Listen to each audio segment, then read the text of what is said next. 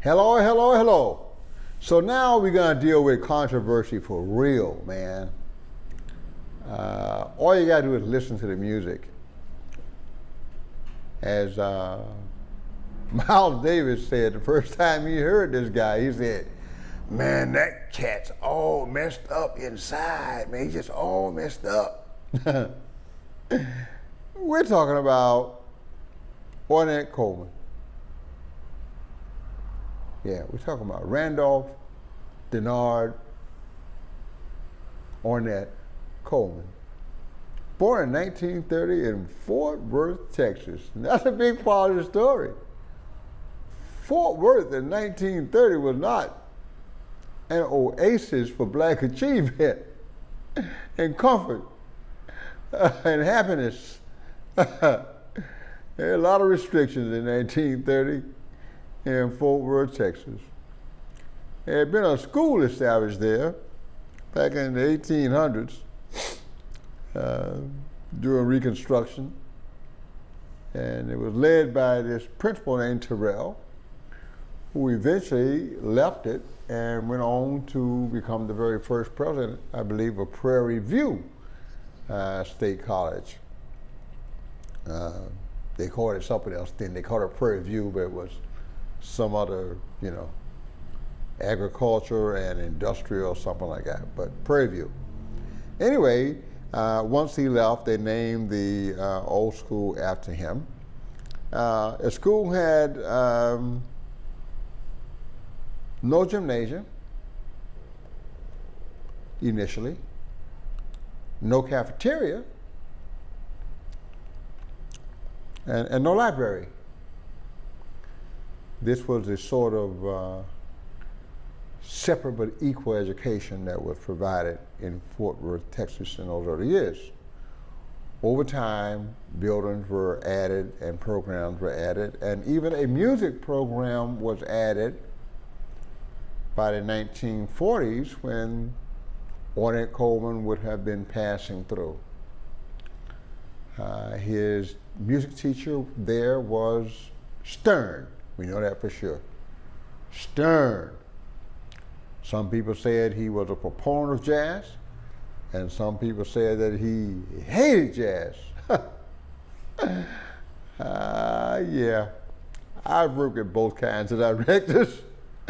I can tell you that among some of the older black trained musicians, you could find those personalities present in abundance.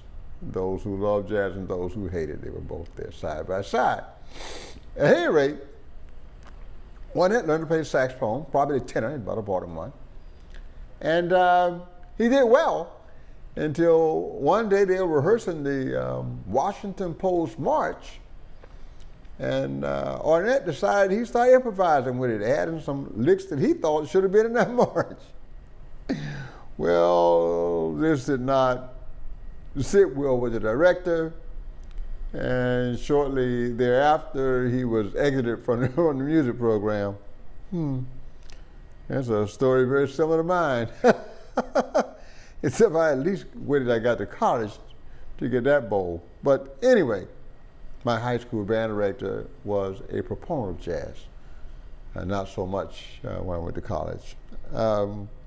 At any rate, the funny thing is, there were other people in the band of like mind. Charles Moffitt, the father of Jeanette Moffitt, the great bass player, doing the drummer, and a few other people, Sasha, and a lot of guys that were in that band that loved improvisational music. And for them, it was just a chance to play. So it may not be hard jazz, it may be R&B, because at least you could get a gig playing at a dance or social event. And maybe you could play a couple of hit R&B tunes and play one jazz tune for your own satisfaction, and then get right back at R&B. And this is kind of what Ornette was doing. And then he had a chance to play with this New Orleans review that came through, kind of a variety show that produced concerts and events in tents. It was a tent show. They come to your little town. Wasn't an auditorium for us in those days. Forget about it. They set up a big old tent. They charged tickets, and people would come in and watch the show. Of course, if you didn't have any money, it's just a tent. You could stand out on the grounds and hear everything you wanted to hear for free. But for those people that had the money, they would go in and take a seat and get the full benefit of the visual as well as the audio production. As a young kid, I saw many of these from the street. I don't ever remember going inside one of those tent shows. But this is what Ornette is doing. And this is probably late 40s, mid 40s, early 50s. And then he had a chance to get with a band that was also an R&B band, but they were traveling to LA. And he liked that. So he headed to LA, playing his saxophone in these R&B bands and doing these little shows, playing the blues and whatnot. And evidently he got into a scuffle some kind of way. After one of these little gigs, these things normally were kind of rough. Rough people came. Sometimes they would have too much firewater in them and be really aggressive. And so Ornette was attacked one night. And he wasn't attacked alone. He had his saxophone with him. His saxophone was attacked too, and didn't survive. So for a while, in order to make money, Ornette had to work as an elevator operator out there in LA. And he eventually bought himself another saxophone, but he didn't have very much money. Elevator operator, he pretty much working for tips. So he bought something he could afford, which was a plastic saxophone. And there are many photographs of him with this white plastic saxophone. And first, he hated the sound of that thing, but it was all he could afford. So that's what he did. And later on, he grew to, at least tolerate it. But he had other friends out there in California. We talk about the cool jazz, that real sedate thing, Jerry Mulligan and those boys. But there was something else going on out there. It was a lot more cutting, a lot more freely improvisational. Some people call it free jazz. We'll come back to that. But we'll just call it avant-garde, groundbreaking, unorthodox. And that is what he went after. And he found some people out there that were like mine.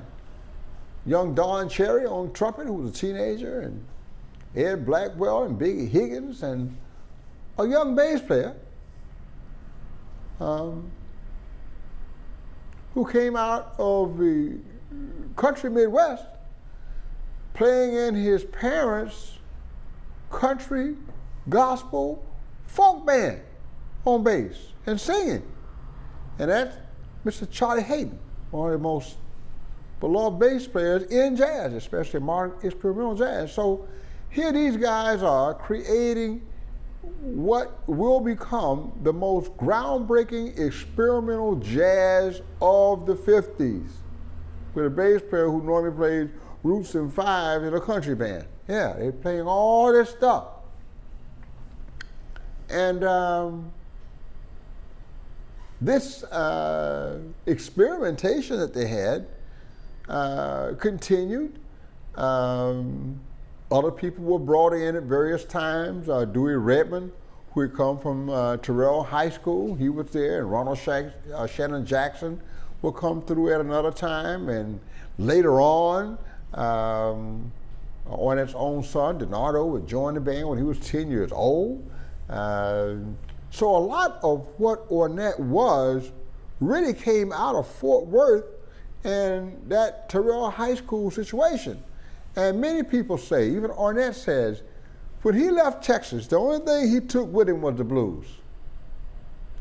When he left Texas, The only thing he took with him was the blues. And no matter what, if you listen to his most far out, strange sounding music, his most experimental stuff, Shape of Jazz to Come or whatever, Beauty,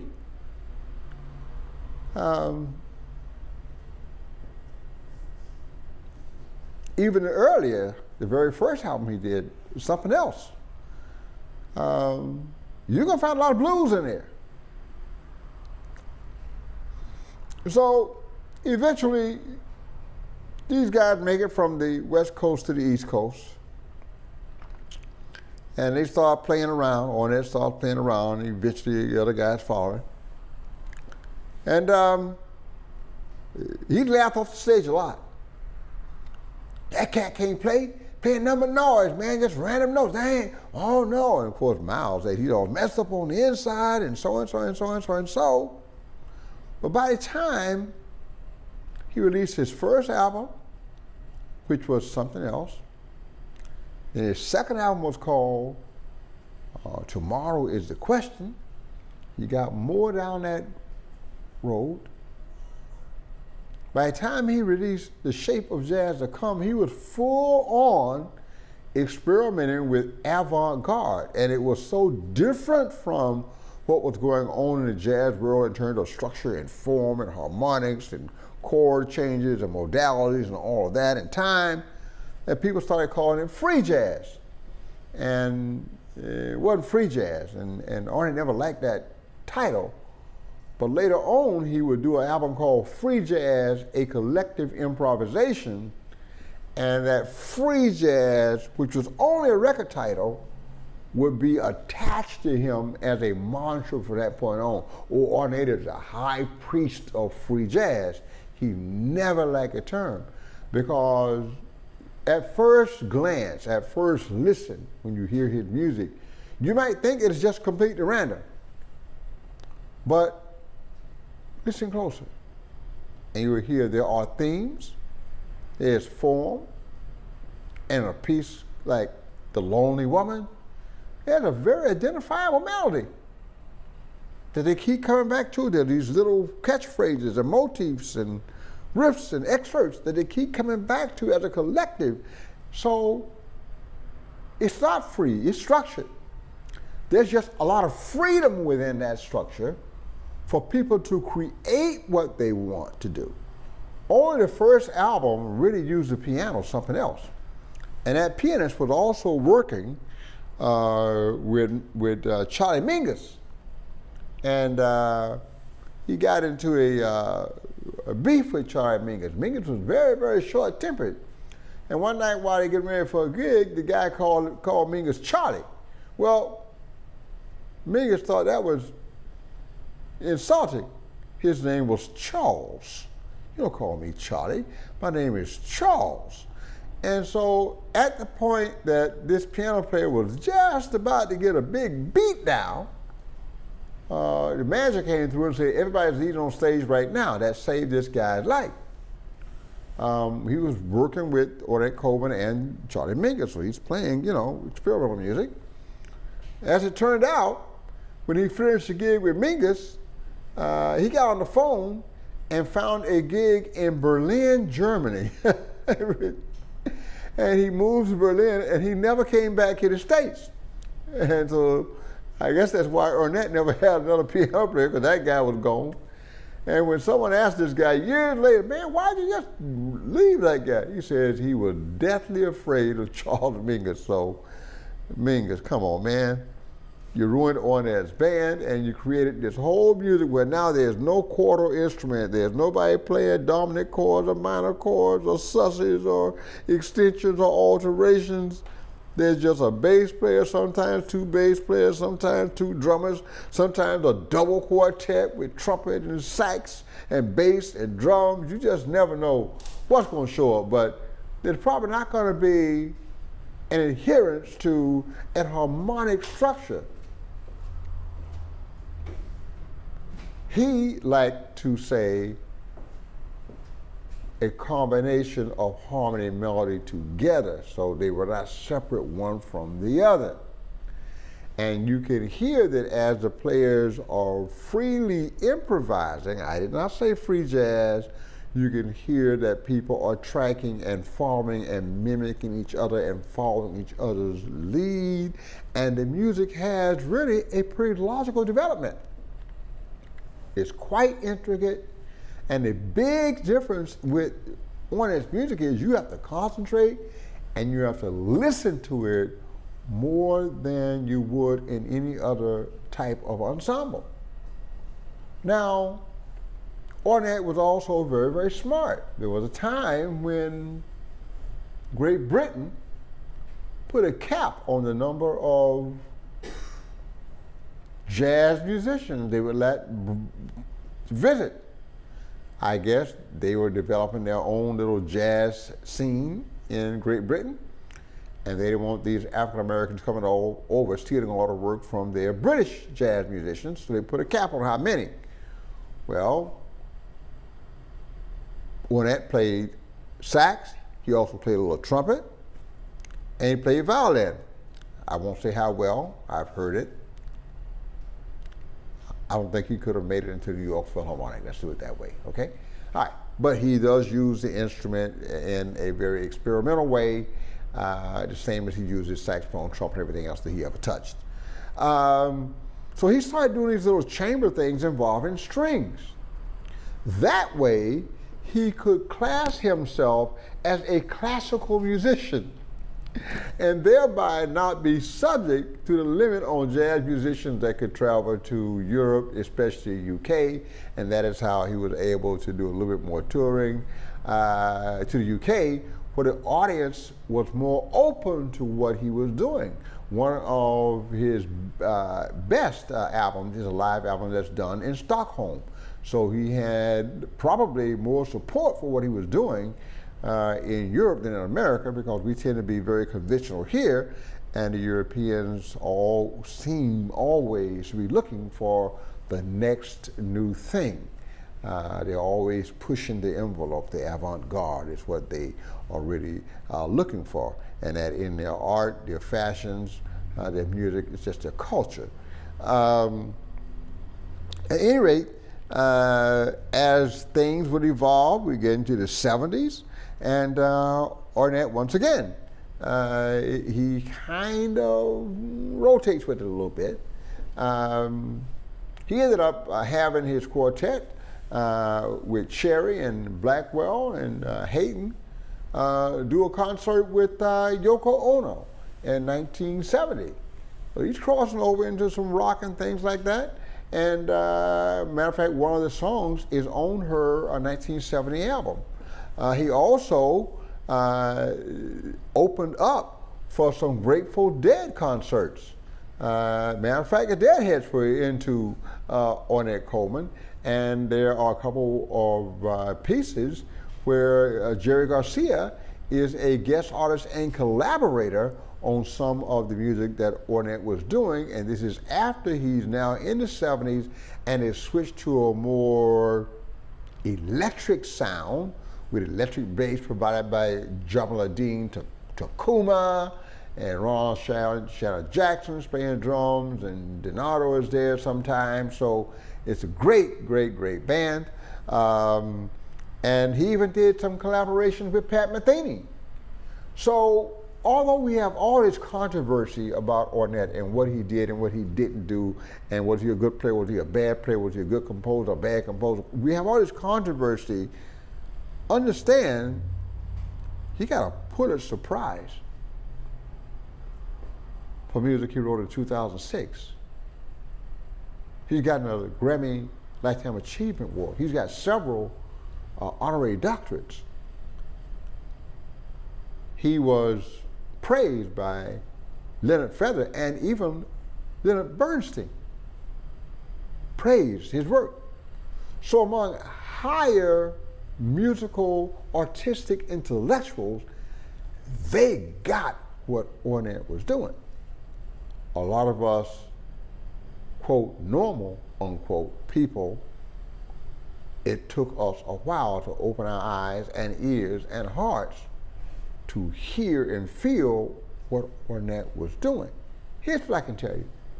Some things I picked for myself. He's always playing the blues. There's always some kind of a structure. There's always some kind of a swing, some kind of a groove, even when there's 3 or 4 grooves at the same time. Group improvisation has been with us since the very beginning. When you had cornet and filigree with the clarinet and trombone playing something against that, New Orleans jazz, it was always that way. So to see what Ornette is doing in the modern age and go, man, that's not jazz. Oh, yes, it is. That tradition of group improvisation, or as Joe Zawinul said, everybody solos, nobody solos. Yeah, everybody is doing their thing as a soloist. But those solos are dependent and developed from what the individual players are hearing the players around them doing. It is a partnership of ideas that continues to intermingle and develop throughout the course of the performance, guided by limited restrictions in the form of the composition. That's pretty much what's going on. So I'm going to say Ornette was way ahead of himself, and he's certainly a genius, and he certainly could play the saxophone. I'm not sure how good a violinist he was, trumpet player he was, but he was an awesome composer and great saxophone player. And his work has not been lost. We look at some of our best modern jazz musicians today, whether it be Branford Marsalis, you can hear Ornette in a lot of the compositions that Branford writes, and in his playing, and in the way his group interplays in some of the more extended pieces, because Ornette was known to record one track for 40 minutes. And then Donald Harrison, great New Orleans sax player, is one who's been able to put the groove with the blues with the avant-garde of Ornette Coleman. Ornette left us in 2015. His son, Donato, played with him from the time he was 10 years old, off and on, right up until his father passed away. A lot of musicians said, oh man, don't bring that kid on, you're gonna ruin yourself. Well, you know what? The kid was not a great drummer, but the kid knew what his father wanted, and he could feel where his father was going. And as primitive as his technique was, you can still hear the paths moving together. One person simply has more technical ability than the other. From Fort Worth, Texas, one of the most restricted environments, this man rebelled from the beginning.